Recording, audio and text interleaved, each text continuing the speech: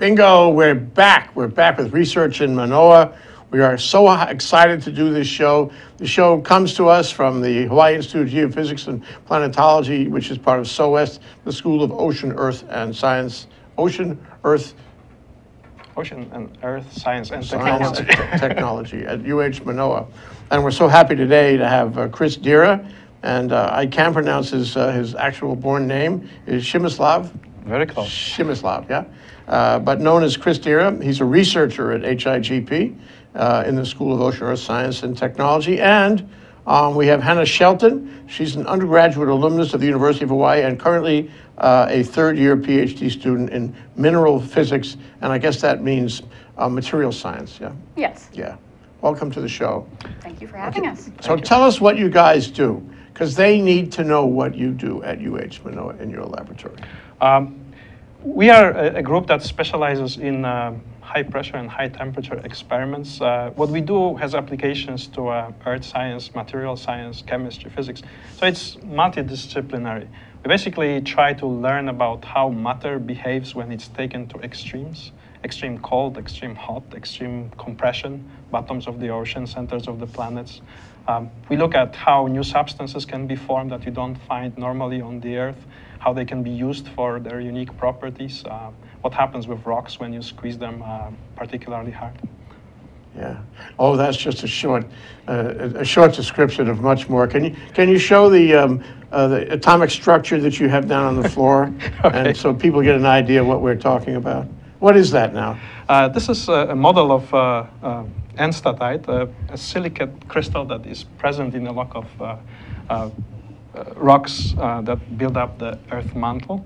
And it's one of the objects of our investigation. What we do in the lab is we take a real crystal, not this model, we squeeze it to very high pressures and temperatures, and we try to use methods based on mostly on scattering of X-rays to see what happens with these individual atoms and bonds, whether they do something interesting, whether the properties change, conductivity, color, density. And we try to put this in a context of what it means for the Earth. Yeah. Whether that means some rocks sinking in lava or floating, yeah, or earthquakes forming. But it could mean much more than that. Let me just articulate some of the stuff I learned from you before the show began. Number one is you can look at existing organic and inorganic atoms and compounds. Two is you can test them and put them under those stress situations and see what their characteristics are, not only naturally, but when you stress them. And three is you can build them. If you like what you see, if you like the properties and characteristics or the way they react, this is almost like GMO. You know, you can change the way the physical world works. This is really amazing. So in the process of learning about these atoms and these atomic structures, and you can find new things that we never had before, and find new things that will do new functionality in our world. You could make Bill Gates look like a piker. Yeah, we'll talk about that right after this movie, because we have a movie which will explain at least some of what you do, okay? Let's run the movie.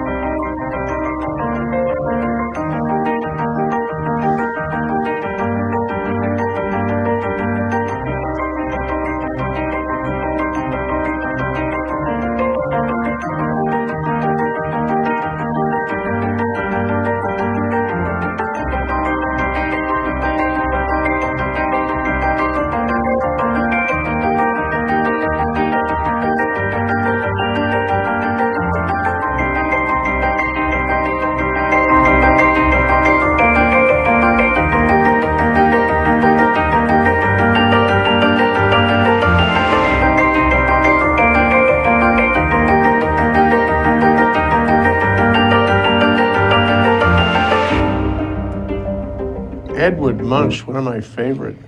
That's a fabulous painting he did. Yep. It's wonderful. Portrays so much. So, you know, I get the sense of it that we're here in Hawaii, you know, 2,500 miles from anything, and yet you're at the frontier. This is global science you're doing. Yes. I think it's pretty progressive, but it requires some instrumentation. What we do is basically lab-based science. So we use devices, we need instruments to make observations. So the two solutions we have for this right now is, one is long-range traveling. So we go to Chicago to this beautiful facility you could see in the movie, Argonne National Lab, and we have our own instrument over there that we can use, our students can use for their research. You've been there, Hannah? I have, many times. I kind of knew that, yeah. Yeah, it's actually quite difficult at first in graduate school because there's a lot of classes they have to take, there's lab work they have to do on campus, and there's travel, which means working overnight and so on. So I think Hannah can share some of her experiences. And Yeah. But first, tell me what kind of equipment you have in your laboratory here. What's it like? How are you outfitted? And where can I get this? Because this has got to be very extraordinary equipment. Yeah. So I started at the University of Hawaii about 3 years ago. When we started, we didn't really have much in the lab other than microscopes, so you could make quantitative visual observations, but you couldn't really measure something exactly. But with time, we kind of built it up, and we just outfitted a brand new lab with a big grant we received from National Science Foundation.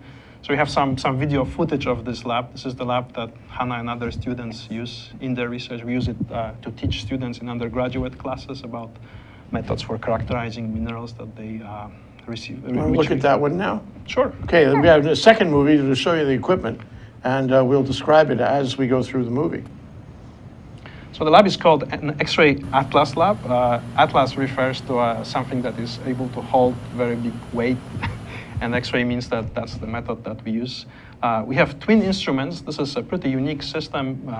One of these instruments is for measuring powdered samples. The other one is for measuring single crystal, small pieces of rocks.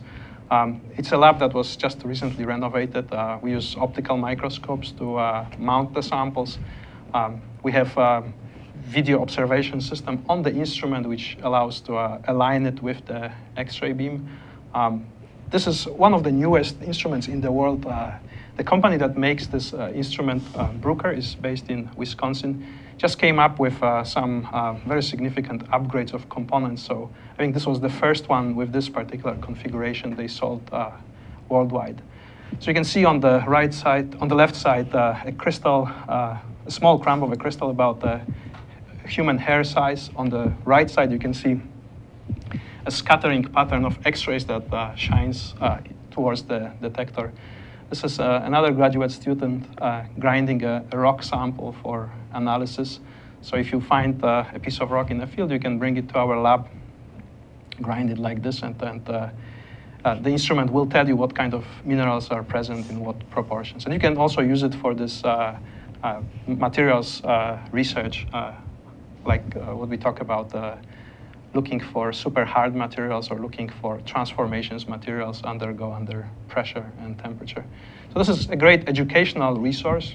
We have a lot of students interested in using it either for thesis research or just for part of their class lab sections. Mm-hmm. But it's also a very advanced research instrument, so it gives us an edge in being able to do experiments other people cannot do in their labs because they lack this kind of infrastructure. So this is now he's doing, is this done with light? What is this exact machine doing? X-ray light. So there's a source that emits X-rays, like the ones that are used in dental analysis. Mm-hmm. X-rays are shined on the sample, and the sample scatters them. Depending on the nature of the sample, you analyze the interference pattern, the pattern that the sample emits. And from this, you can calculate a model where the atoms are and how they are connected. Okay. Before we go to our break, I do want to hear from Hannah about how she got involved in this and what she's doing, and you know, whether it's a career. So I started out at the UH Manila in the chemistry department, and originally I did not expect to end up in the geology and geophysics department at all.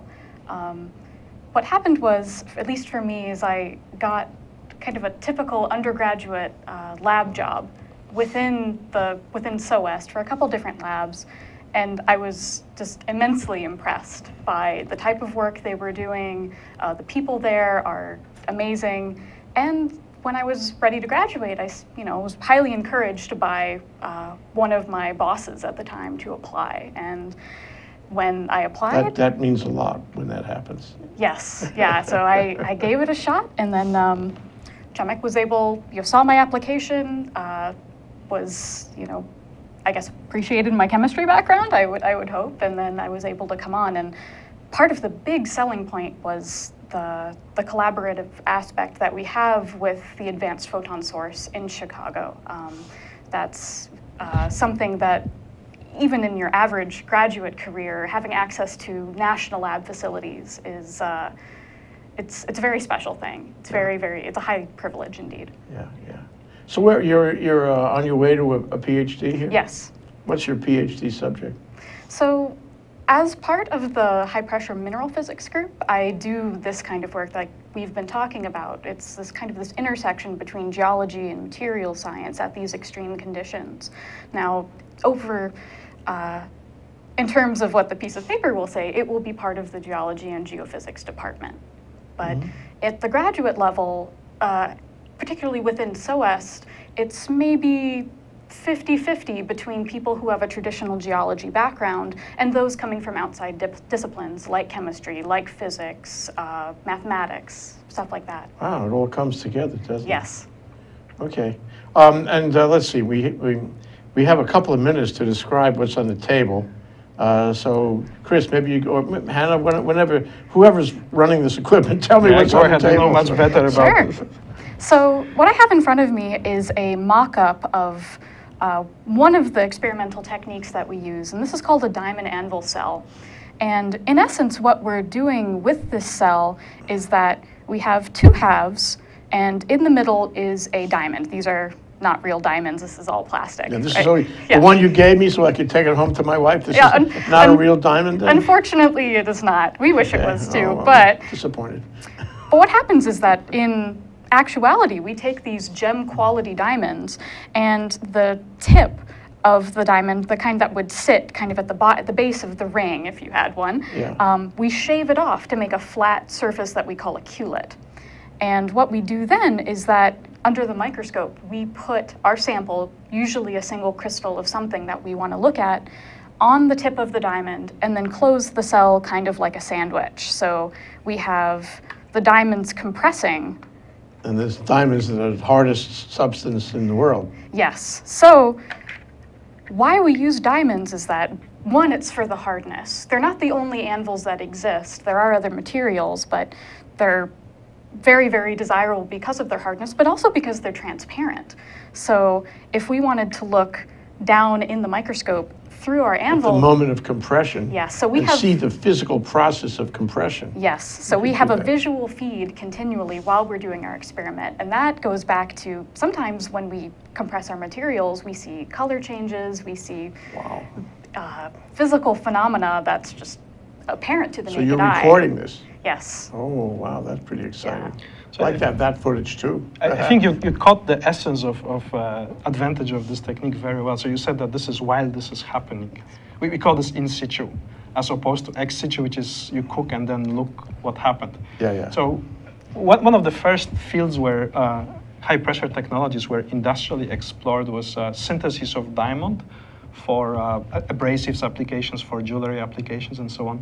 This was done in the 1950s by General Electric, and the only method that they had to do it at that time was the cook and look method. So they used large hydraulic presses that could compress large quantities of samples, but you couldn't see what is happening with the sample while you are doing it, and an experiment would take a day or longer. So it's a very slow process. With a device like this, because you can see as the process is happening, it's much faster and gives you an answer right away. Yeah. Well, I'll give you a break right away. Wonderful. We can. Aloha, I'm Carl Campagna, host of ThinkTech Hawaii's Movers, Shakers, and Reformers. I hope you join us over the next several weeks as we take a deep dive into biofuels in Hawaii and explore the alternative fuels supply chain necessary for the local and global transition towards transportation fuel sustainability. Join us as we have good conversations with our farmers, our producers, our conversion technologies, our investors, and our legislators as we try to achieve our transportation sustainability goals. See you soon. You're watching ThinkTech Hawaii on thinktechhawaii.com, which broadcasts 6 live talk shows from 11 a.m. to 5 p.m. every weekday, and then streams earlier shows all night long. Great content for Hawaii from ThinkTech.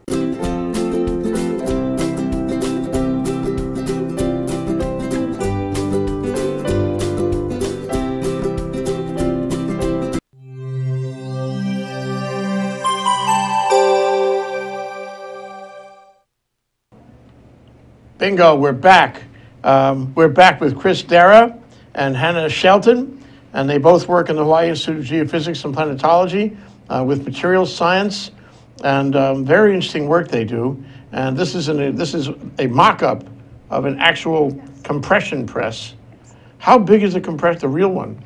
So the real one is actually much smaller, and I have it in my hands right here. You can kind of see for scale. The mock-up, the black mock-up is, gosh, that would be 6 or 7 times the scale. Yeah, so all of the work that we do in this one, you might be able to see the diamonds shining, is all under the microscope. So this can't really be done with the naked eye. So the microscope is going to look through the aperture, yes, through the diamond that you're using to compress.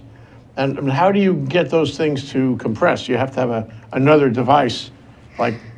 So the really good thing about the diamond anvil cell is that functionally it's a very simple device. So once we put the 2 halves of our cell together, we're able just to compress it together with screws that act as a vise. So there'll be screw holes that feed between the 2 halves of the cell. And because, in essence, force is just it's just exerted over a certain amount of area. The smaller amount There's a formula, isn't there? There is, yeah. Excuse me, sorry, bug in my throat. When we apply a lot of force, pressure is just force over an area. There we go. When we apply a lot of force over a very tiny amount of area, we can get a lot of pressure. So we exert pressures. So it doesn't need a big fill a room gizmo. Exactly. Do it with your hands. We do it with our hands, just with a pair of hex wrenches, basically. So like we were talking about earlier with General Electric's forays into doing this high pressure machine, high pressure synthesis, high pressure science, they needed very large volume presses, these hydraulic presses, and they still exist. But this allows us to. This is a lot more efficient. This is more efficient. Sometimes we have samples that are hard to get, so you can't get a lot of them, and that lends itself well to this as well. Yeah. So if I turn the hex nut on it, there's several of them. I got to turn it a little bit. Yeah. So are you measuring exactly how much you're turning it? Is it calibrated so you're turning it just a little bit, and you watch then through the diamond to see how much that little bit of compression is going to change things? So there's several ways that we can do this. Kind of the old-fashioned way is just doing this by hand and then checking periodically what the pressure is. Typically we have a calibrant inside the cell with our sample, and that when we look at the calibrant. What was the calibrant? So oftentimes we use a piece of ruby, so a piece of corundum, but there's other ones we can use as well. But for us, the way ruby behaves with pressure is very reliable. It's been studied extensively. So what property of ruby do we use to measure pressure? So in this case, it's the fluorescence of the ruby. So we shine a green laser on it, and the spectra that it gives back to us when we look at it, depending how that spectra shifts, we can tell exactly what pressure is within the cell. And this works especially well at very, very high pressures that we're looking at. Interesting. The pressure translates to change in color. That's quite amazing. Of light. Yeah. Yeah. Yes. So, okay, so this is central in your research, this whole process with the diamond and the press and the compression to see what happens. What kinds of things do you learn as you turn the screws? Yep. We should have called, we actually, you know, the title of this show is Modern Alchemy from Hades to Heaven with Mineral Physics, but we should have said something about turning the screws on modern alchemy. Yeah, I didn't think about that, but it's a good angle. Yeah. Yeah, so the reference I was trying to use in the title was basically supposed to reflect the multidisciplinary applications of what we do. So Hades is a representation of something down below, so the Earth interior in this case. Yeah. Hades is supposed to be very hot. So what we often do is we heat our samples while they are squeezed. Heat and pressure help to carry forward the chemical processes. So if you are after making a new material, and an example here is trying to make materials harder or than diamond or similarly hard to diamond, but much less expensive. So by combining pressure and temperature, you have a good way of making new chemicals that you wouldn't be able to make otherwise in like wet chemistry lab. And Heaven was the reference to simulating extraterrestrial environments, just as easily as we can simulate the environment that Earth rocks experience in the Earth interior. We can simulate what happens during meteorite impact or at the centers of other planets that can be built from different chemicals than Starting to get the idea. So a lot of minerals, anyway, down in the center of the Earth, you know, have been cooking in some way or under pressure in some way for millennia. And you are able to do that. You're able to simulate that with your press and I guess other gear, so that now you can create a similar process and see what you can make. You can actually, like Earth made some of these materials, you can make these materials, and you can make different kinds of materials that are different than the materials that Earth made. Absolutely. Exactly, Yeah, it's a very good. Isn't that scary? Very good summary. First, I think it would be more I think exciting, it's but fascinating. yeah. I've always been very taken by the fact that nature has figured out its own way of making most of the things that we care about, like diamonds. Diamonds are made in Earth naturally. I'm taking this home, and by the it way. takes us this big intellectual effort to figure out how to replicate this, but Earth has its own cooking recipe for making diamonds. It's kind of the same with a lot of technologically relevant materials. If you take apart your cell phone, one of the very important parts of your cell phone is going to be made from ferroelectric material. So an example of a family of widely used ferroelectric materials are materials with structures similar to a mineral called perovskite.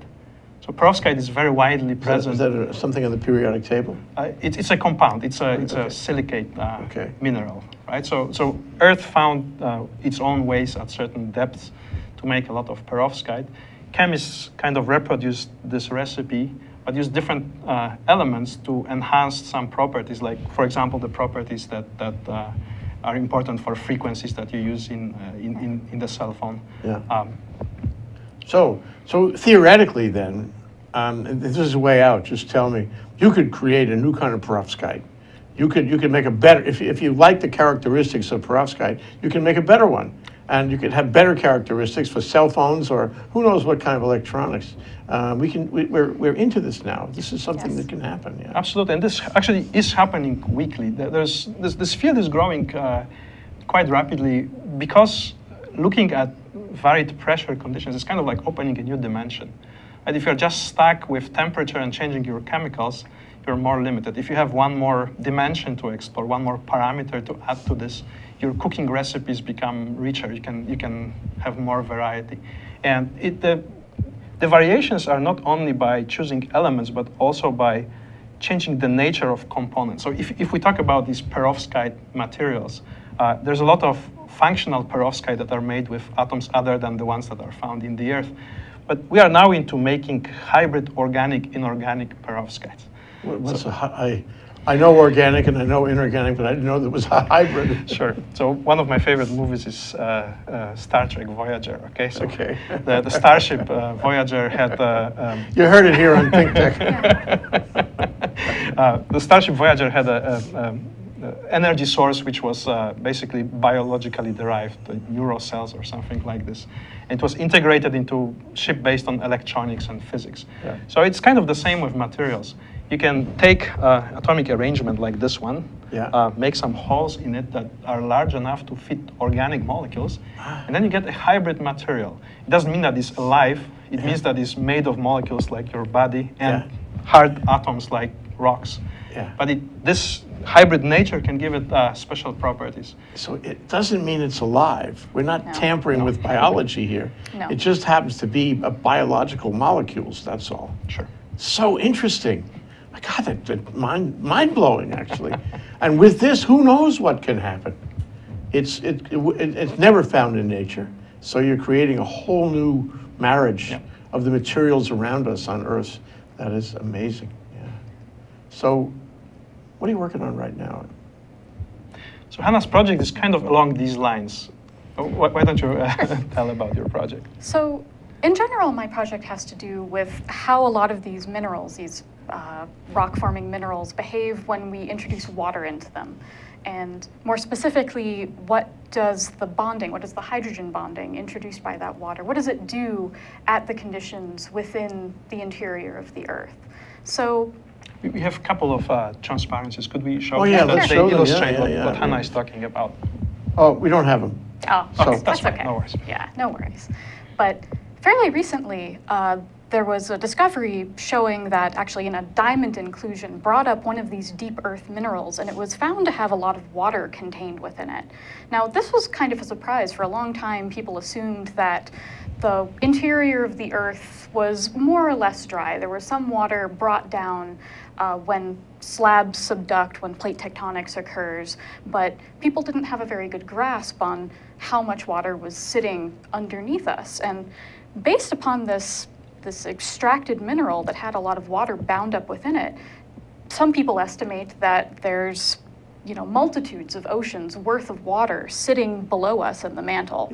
Even in hot temperature? In the hot temperature, bound up within these minerals. I see. Yeah. So you can have water, but it's not in liquid form. It's not in liquid It's bound form. up, and therefore the Yes. fact that everything is so hot around it, that's not going to make it boil off or anything. Yeah, so in these instances, it's chemically bound up within the minerals that we're looking at. And so a lot of our research goes into trying to experimentally recreate the conditions like we were talking about of the interior of the Earth. And that allows us to get kind of a best case scenario environment for us to study the properties of these minerals. And this lets us go back and communicate with other geoscientists like seismologists, like volcanologists, and lets us communicate with what they see. So they come to us saying, we saw this sort of seismic occurrence, or we got this mineral out of a lava flow and it looks interesting. What are the environments deep below the Earth where we can't really look that would have created this situation? So that's a lot of It's what we do. fascinating. Yeah. It's fascinating. Have you published? Are you going to publish? I have published, yeah. Oh, good. Yeah. In this line of research? Yes. That's fabulous. So we're out of time, but Chris, can you face that camera over there and tell the people why they should care about what you're doing, how this is going to affect their lives, change our lives altogether in this planet? I think it will, but you tell them. I think to some extent our society has already explored what we had available, the classical ways of supplying energy and fueling our cars and so on. So I think for the long-term future, we really have to look at novel ways of solving these problems. And material science is one of the sciences that can provide these answers. And I think what we do, the extreme condition science, is one of the angles we can take at it. It's a method that provides ways to synthesize novel materials with unique properties that can harvest light for us, or store hydrogen, or tell us how water behaves in the deep earth mantle. Yeah, unbelievable. And he didn't say this, but I will. It's only beginning. Yeah, of course. Okay, that's Chris Dera, Hawaii Institute of Geophysics and Planetology, School of Ocean, Earth Science and Technology, and graduate student Hannah Shelton, who's an undergraduate alumnus of UH and currently in her third year PhD program in mineral physics. What an exciting discussion. Thank you so much. Hannah and Chris, Thank you very much. wonderful to talk to you.